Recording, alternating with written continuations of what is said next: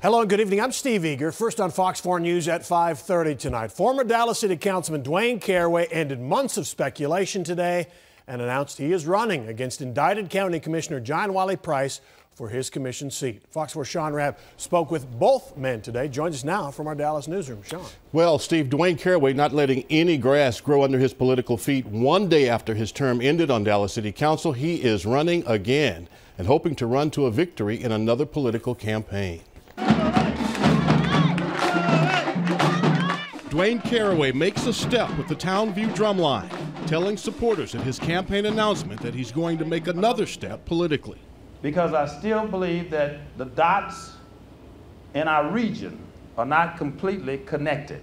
After 8 years on Dallas City Council, Dwaine Caraway setting his sights on a bigger seat.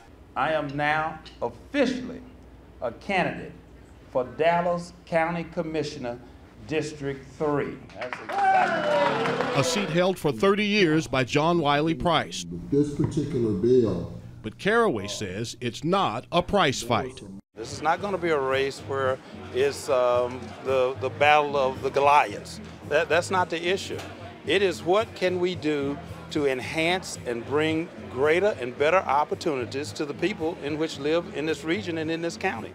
The county doesn't do bags, and we don't do pull-up. We run operations here. With the swipe at the controversial plastic bag ban pushed by Caraway and his efforts against sagging pants, Price, the first and only African-American county commissioner, confident he can turn back all comers, including Caraway.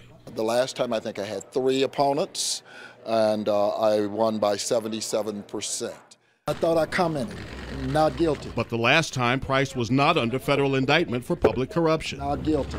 That obviously is going to play a factor. Dallas attorney Victor Vidal, not involved in the Price case, but says the trial, set to start in January 2016, could be unfinished business as voters vote in the primary next March. The last big case we had, and this one is reputed to be even larger than the Don Hill case, took over 3 months to try. So there's the very real prospect that the primary runs contemporaneous with the latter part of the trial. Price undaunted. I definitely plan to run for re-election. With mariachis, music, and more, Caraway hoping to find the right beat to win the commissioner's seat in District 3. We still have more to gain and more to achieve. Well, it certainly promises to be an interesting campaign season. A lot of faces in the crowd today, but not the elected Democrats who've in the past supported both men, Steve. They're staying on the sidelines right now, and both men over the years at odds politically disagree again on who should represent the people of District 3 at Commissioner's Court. You're right. It'll be interesting. Sean Rabb, thank you. Okay.